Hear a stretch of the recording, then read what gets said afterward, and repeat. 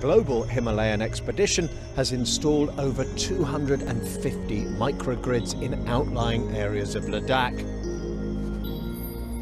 After Hanamore, we visited one specifically designed to light up the minds of school children. Thank you very much. Khalse Travel Residential Hostel. Thank you. It's at the Government Higher Secondary School in Khalse.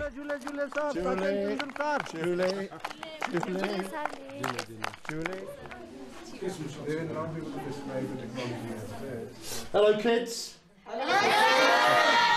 So they've got an innovative computer system, and what I'm going to do is I'm going to test it by asking you a few simple questions. So I'm going to write them on the board, and then you fire up the computers and we'll get to work.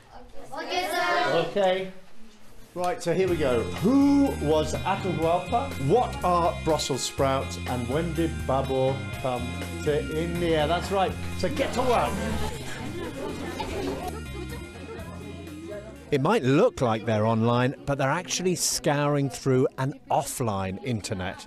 So even without a data connection, these children will learn the sort of research skills essential for finding out information in a connected world. And of course, it all runs off solar power.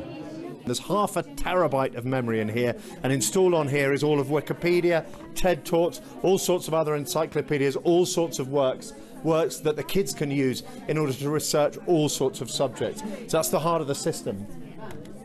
But this is the key to keeping it all low power. This is a Raspberry Pi UK developed computer system, incredibly low energy, drives the keyboard and the mouse. So this is the computer that they use. Now what it means is they can have up to 10 of these bright LED screens all running on 24 volts. So very, very, very efficient. Okay, everybody, time's up. We need some answers. I'm going to come down the line and I'm going to pick on you.